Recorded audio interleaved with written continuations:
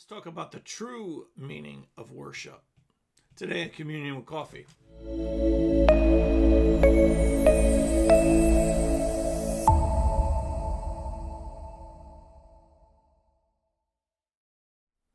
Hey folks, Apostle Lewis here with you, and I have got a full and busy schedule today. God is just doing so many wonderful things and opening up so many doors and so many places for Kathy and I. So I want to thank you for your prayers of that and support. Remember, you can find me over there on thegatechurch.locals.com. I'm going to be doing some Tuesday nights at 8 p.m. I'll be doing some live videos on there. Now, it does have a whole live chat thing, so I'll be able to see your chat and all that. So it's going to be really good. I'm going to kind of enjoy it because we'll be able to follow along with you, answer your questions, stuff like that every Tuesday night at 8 o'clock, as long as I'm in town and able to do that. And then always lewisdcn.com. You can give in any place. You can also give the Gate Church, thegatejacks.com if you want to sow a seed to the church, which is the feed we're on today. I just see great things for the gate, what the Lord is showing me, and so I'm pretty excited about it.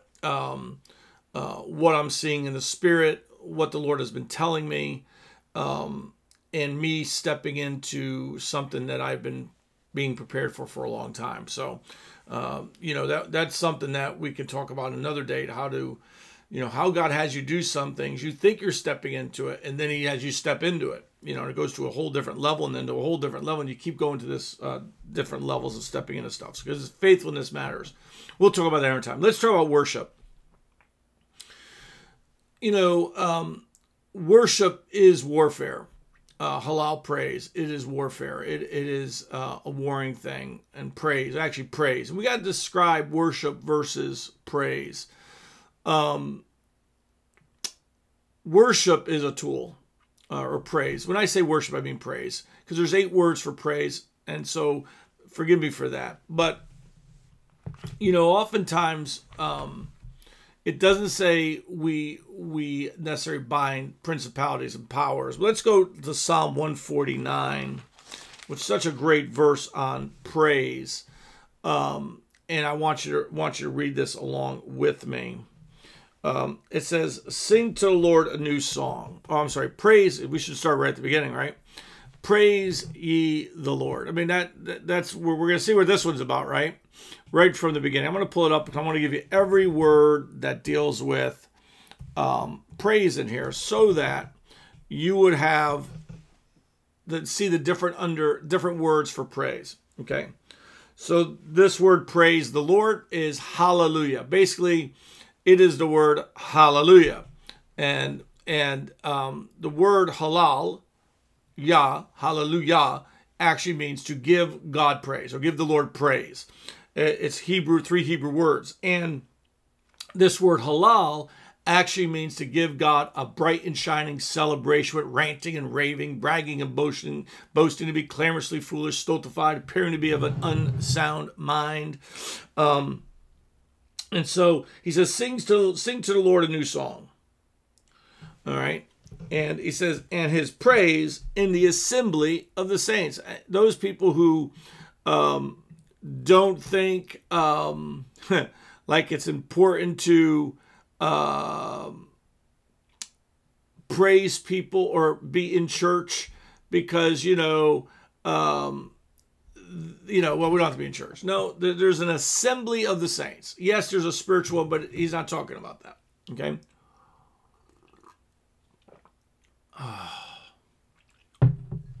All right. He says, let Israel rejoice in their maker. That word rejoice, it means to brighten up.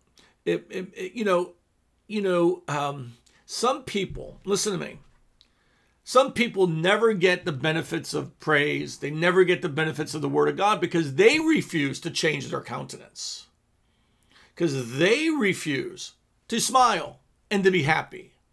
You have to command your soul to, look at David when he said, soul, why are you downcast? He goes, why are you downcast, oh my soul? And what happens to a lot of people is they think that you don't understand my situation. No. We do understand your situation. What you don't understand is that we're trying to help you out of your situation. And David says this, Psalm 42:5. Why are you cast down, O my soul? And why are you disquieted within me? Hope in God, for I shall yet praise him, for the help of his countenance. And what happens to a lot of people is they think God's supposed to do it, but they will not do what they're supposed to do. And that is to hope in God. Know that God is your hope, your salvation. He is. If you don't do that, folks, there's ways to access God. There's ways that, we come in. There's ways that we request things from God. Having a pity party doesn't do it. I know that sounds harsh, and I've wanted to have pity parties. There's times I've been in some battles. I've been ridiculed, shot, robbed, and I want to have a pity party. What I had to fight for was my hope in Christ. I had to literally fight for it at times, in the sense of fight my own soul to say, no, we're not going down this road. When I got shot, I refused to allow that to be my defining moment of this is it, it's all over. The enemy came against me like a flood, but God raised up a standard against them. But I sat there and it was my job to hope in God. God didn't make me hope in him. I told myself, no. I had the officer ask me, why are you not angry? And I said, oh, no, you can't be angry. I said, that's how the enemy gets you. I've already forgiven him, and I'm rejoiced in God that he saved my life. And they couldn't understand that. And yet, when I did that, bam, the whole EMT truck got filled with the presence of God. All right. So it's really important that we do that. All right. You have to train yourself. David did this. David strengthened himself in the Lord. Then he praised God. Then he put on the ephod and seeked God in prayer. Really stunning. All right. Let the children of Zion be joyful in their king. Let them praise his name with a dance. Okay. With the dance. I'm not going to go into the word for dance, but that word praise is the word halal again. Give God a bright and shining celebration with ranting, raving, clamorously foolish, stultified, appearing to be of an unsound mind while praising your God. It is when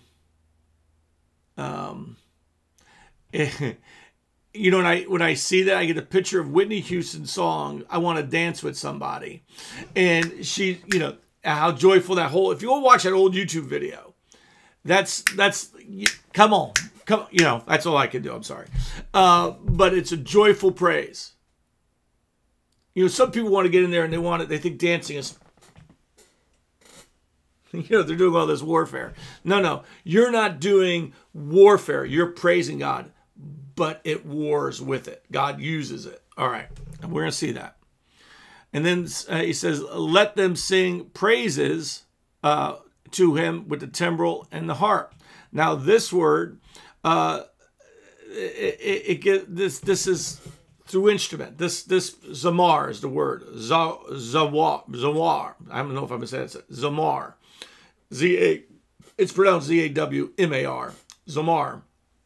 And it denotes through the idea of striking with the fingers. So you have the timbrel, you have the harp, and so play them on the instruments. So this is an instrument kind of praise. So, there's those of you that have the ability to play bass, violin, guitar, harp, whatever it might be, stringed instruments, this word would be for you that, you could just sit there and you can play your instrument in worship. You can do that with God. I wish I had that talent. I don't. For the Lord takes pleasure in his people, and he will beautify the humble with salvation. Let the saints be joyful in glory. Oh, that's a nice word, right? Let's be joyful in the glory. And that one means to jump for joy. All right. Let them sing aloud. That word sing aloud. It means to shout. Okay. On their beds. Boy, Hallelujah! On your bed. Let the high praises of God, okay, let the high praises of God, exaltation praise, to rise, okay, rise. And there's not a word there for praise now, because that's the exaltation or high praise is one word, Raman. And it means to rise, okay, to lift up, to exalt, okay, to mount up. So let the high praise of God be in their mouth, and a two-edged sword be in their hand, to execute vengeance on the nations and punishments on the peoples, to bind their kings with fetters of iron, and their nobles with their kings with chains, and their nobles with fetters of iron, to execute them the written judgments. This honor have all the saints. That word, and it says at the end, praise the Lord. That's a halal again. Look, praise is a weapon, okay? And what happens in praise, number one, what happens is, now listen to me. Psalm 100 says that we enter his gates with thanksgiving, yada, and we enter his courts with praise. All right, so let's go to that chapter. I got a couple minutes here. I'm getting beeped on for something, I don't know what. Well, let's see what we got here. Let me pull it back there. Psalm 100. Psalm 100. Sorry, it's taking me a little bit more time than I want to get back there. Let's go this way. I could have just typed it in, but I'm scrolling instead. Okay. Make a joyful shout to the Lord. Make a joyful shout to the Lord, all you lands. Serve the Lord with gladness. Come before his presence with singing. Come before his presence with singing. Know that the Lord, he is God. That word there, Jehovah. For it is he who has made us, and not we ourselves. We are his people and the sheep of his pasture. Enter the gates with thanksgiving. Todah. Todah is the word that means to give God the sacrifice of praise, confession, thanksgiving. Okay, and that root is Yodah, and you get into this word Yodah, and you got to start breaking it down and see where it goes. It goes quite deep, but Thanksgiving is kind of like, oh God, what happens in Thanksgiving when you just get thankful? It's kind of you kind of relax, Lord, thank you. And when you do and you give thanks, God is able to give you more. It's one of the laws of increase is giving thanks. All right, I'm trying to stay with praise here. Okay, I really am. And you enter his courts with praise. Now, this word praise is tehilal, which is halal set to music. Okay? Tehilal is